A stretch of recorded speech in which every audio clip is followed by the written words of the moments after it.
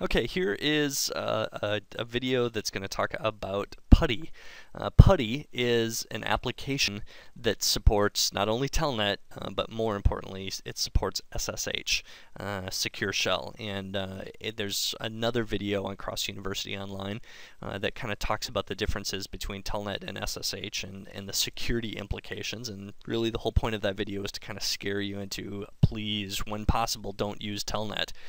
SSH is a much more secure protocol when talking between clients and servers. And so we talked about in Avaya Site Administration how ASA is capable of supporting both Telnet and SSH, at least current versions of it. And current is, we go back quite a ways of being able to support that. But you know, I can do both Telnet and SSH. It's just a matter of checking that box. Well, that all sounds great, but what happens if you're somewhere where you don't have your computer with ASA installed on it? You know, ASA requires an installation. It's got a lot of stuff. It's thick, you know, in terms of what it takes up. Whereas PuTTY is tiny. It's a little program. It's open source, which means it's free. I carry a USB thumb drive with me everywhere I go, and I have a directory on there called Network Tools, and PuTTY is actually in that tool that I use quite a bit. So maybe the first topic is, how do I get to download PuTTY? Well, I'll head on over to www.google.com. I always go to Google for everything. And I just type in PuTTY, P-U-T-T-Y is how we spell that. And the very first item in here takes us to the website, and I can click on download, and this will list all of the different distributions of it. You know, so it's primarily for Windows. A couple of different versions of it, but I always just grab PuTTY.exe, and we'll click on that. I'll save it, and I will just save it to my desktop.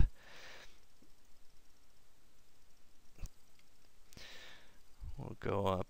We'll click on desktop. And here's PuTTY. I'll just double click it and run it. So it just comes up, and this one happens, even though I've just downloaded it, has found some configuration files that were already on my computer previously that has some of the information in here. But the idea of this, PuTTY is really very simple to use. We've got the session that just is this page that we're looking at right here. I've got terminal, which I can pick how I want this to interact. You know, specifically with keyboard, if I want to do VT100, if I want to use, you know, the Linux or escape sequences. You know, I'll be honest, I don't modify too much of this stuff. I do, you know, I can change the color, I can change all of, you know, quite a bit to it, but most of what I do is all sitting up here at the session. And so, you know, I can do raw, telnet, rlogin, SSH, and serial. The two that I use all the time is serial and SSH. Telnet and SSH. Serial becomes interesting if you're doing like console ports into routers, where you need a serial cable, you know, an RS-232 connected to the COM port. That works really well for doing things like that.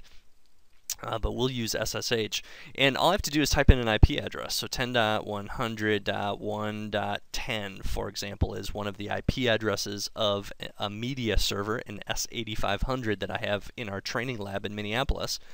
And you know, by using port 22, that'll just kind of get me there.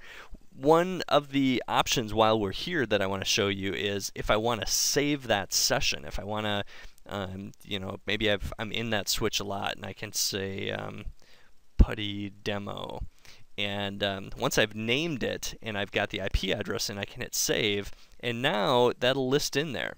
So the next time that I come into this, all I have to do is click on one of my saved sessions, hit load, and it will go back and change the icons for that. So if I want to get back to where I'm going, I'll go into PuTTY demo, I'll hit load, and sure enough, there's my IP address again. Not that it's tough to just type in the IP address, but if you tend to forget your IP addresses, this is a good way to put a name to it.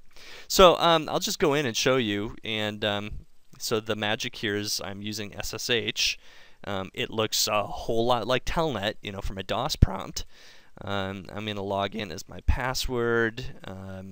I'm going to use VT100 as my terminal type, and I'm in the Linux shell of Avaya Communication Manager and S8500, and I can issue the typical kinds of commands. StatApp is one that I'll use occasionally to kind of show what's going on within my Avaya Communication Manager and make sure all the services are running correctly. And so all that's great. I can exit out, and it brings me right back out. Now, the follow-up question is, well, that sounds good, and if I were to use PuTTY,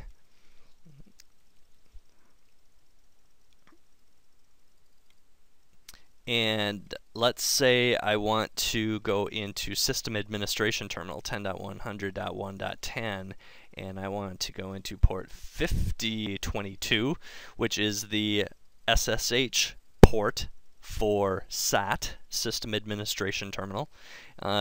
So same IP address, but now when I log in, it's going to be a very different place. With that particular username password, I have to put in a PIN. You wouldn't normally have to do that. But the problem here is that VT100, which is what PuTTY defaults to, isn't going to work. I certainly can't do 513 or 4410, which is what we in the Avaya world would probably know the most, 513. And so I have to change it to this Y2KTT, Y2KTT. That's Windows 2000 terminal type. And then it brings me in, and everything looks great at that point. The magic of using that Y2KTT means I have to do these escape sequences instead of my function keys. We all know that F7 is next page, F8 is previous page, F3 is submit, F1 is cancel. Well, function keys don't work in this terminal emulation mode. So I have to use these escape sequences. So if I want to go to the next page, I type in escape and then N. Not together, I just hit escape N, and that'll bring me to the next page. If I want the previous page, escape P. Escape P. It doesn't want to let me do that. So already you're seeing a problem with using that Y2KTT. Therefore, I use a different program.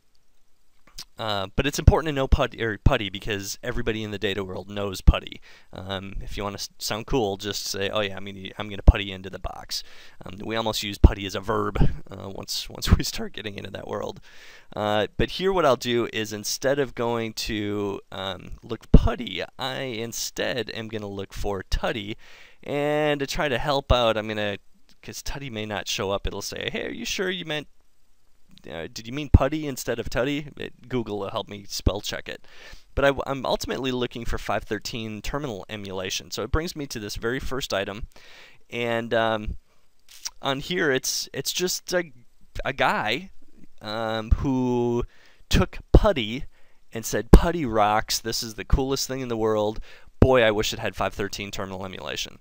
And so if you go into downloads, I can download TuTTY.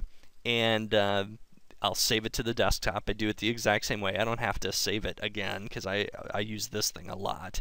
But all I have to do is click on that TuTTY. It'll copy that exe to my desktop. I've just simply installed it, put it down here as a shortcut. It looks exactly like PuTTY. Okay, everything about it, how we put the IP addresses in, whether I can do SSH or Telnet, serial, I can save my session, I can load my session, when do I want to, all of that's identical. The only thing that this modified was the ability of the terminal type to include AT&T 513. Okay, everything else is identical. I click on that, it says, "Oh, it seems you want to configure 513 terminal emulation, which is primarily used to manage Lucent Avaya phone switches. Do you want the terminal settings to be adjusted so they look more like Avaya terminal emulators?" Sure, yeah, that's fantastic. Well, now when I go back to session, again, everything looks the same, but when I go 10.100.1.10 and I have to change the port to go SAT, System Administration Terminal, so I'm going to go to 5022. And, you know, I could save that as a session. I'll say PuTTY Demo 2 and hit save. So, and I don't have to do that, but sometimes it's nice because then I don't have to go touch the keyboard. But open. Now, ooh, right off the bat, it's blue and yellow. Boy, we Avaya, Lucent, AT&T people are all of a sudden very comfortable with that color scheme. I'll put in my password. Now, because I'm doing 513, I can actually leave the default. So this over here says, hey, if you just hit enter, I'm going to do that 513. Great. It's all in there now. Now, what this does not do is show you the function keys. The function keys work, but boy, if you've been doing Avaya, Lucent, AT&T for any amount of time, you know that cancel is F1. You know submit is F3. You know help is F5. You know next page is F7 and previous page is F8. So now when I do this, list config all, I can just hit F7 and it'll scroll through and do all those things that I need it to do. If I'm going to change, let's say I'll add station 1000. Let's spell it right. Station 1000. If I want to, you know, I'll just make up some stuff here. And let's say I want to submit it now. I'll just hit F3 and it's submitted successfully. So TuTTY, in all truth, I have both PuTTY and TuTTY on my USB thumb drive. I'll be honest, I only use TuTTY because it has all the coolness of PuTTY, but gives us voice people the 513 terminal emulation. So very great tool, very powerful, allows you to easily access a system that requires SSH, and very thin, very small, and very free. This is really good stuff, and I commend the author for this because it has saved a lot of people a lot of time. So good stuff. Thanks for watching. If you have any other interest, please check out Cross University Online and look at some of our other subscription videos. Otherwise, check www.crosstelecom.com and go to Cross University and check out a listing of all of our classroom-based courses where it takes this whole approach but gives you a much more hands-on experience. Thanks for watching. Talk to you later.